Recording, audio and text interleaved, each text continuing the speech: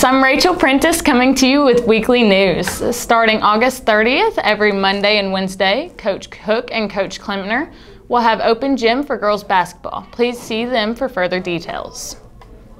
Saturday, September 25th at 8:30 in downtown Newcastle, the Hope Community Center is looking for participants to race.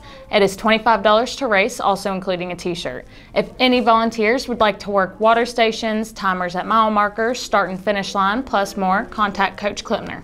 You can find the link to sign up in your grade level Google Classroom.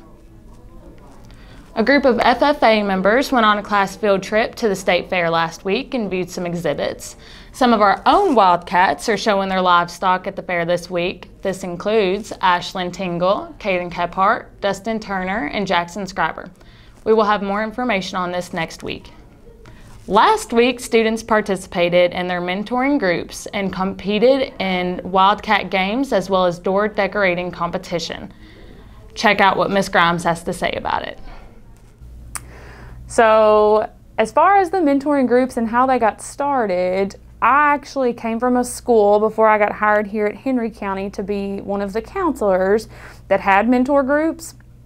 And every student was assigned a teacher, and they met with that teacher every day of the week and just kind of touched base with that teacher, that mentor teacher, and developed a really strong relationship with them. We sent out a survey just kind of asking students what they needed and kind of who they felt like their trusted adult was in the building. And what we found from those results was that nearly 50% of those students had said that they could not identify a trusted adult in the building.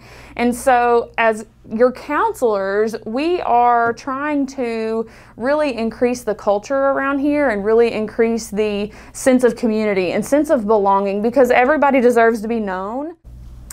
So on Friday, what we ended up doing is coming up with something that actually was Mr. Sagasser's idea of a scavenger hunt. And that was so much fun. Students were running up and down the hallways, having a good time, looking for stuff that Mr. Sagasser and Mr. Sutley kind of made as riddles for the kids to have and find. And so that was part of our Friday activities. That was one part of it. And then the other part was they got to do a door decorating contest, and that was Miss Bergen's idea as well. And that was really good just for some camaraderie, for the students to kind of work together as a team, in addition to the scavenger hunt. So it was a lot of team building activities and just being part of that community. Okay, so my experience with the mentor groups, it went really well. We all got along really easily, and we all felt like we could share our opinions on certain things we did. I feel like with the common interest thing, that really helped group together people who were alike, and that it really helps the whole mentor idea of it. I really enjoyed the scavenger hunt. We worked together well, and it was a good experience all around. Now the moment you've all been waiting for, the winners of the door decorating competition. My dude, Mr. Matherly, winning the Tastefully Tacky.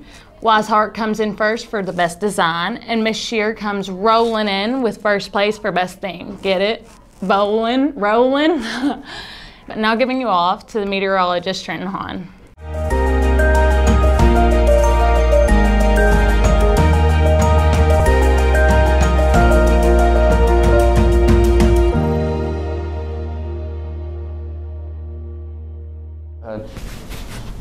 Hello everybody, I'm Trent Hahn. I'm the weatherman. And as you can see behind me, it's going to be a lot of rain. All the green is all the rain that's coming in this weekend. And then, as you can see, it's going to be hot, but it's also going to be raining all weekend. So make sure you stay inside and stay cool. And I'll see y'all next week. Well, that's it for the Wildcat News. Thank you all for watching, and I will catch you all on the flip.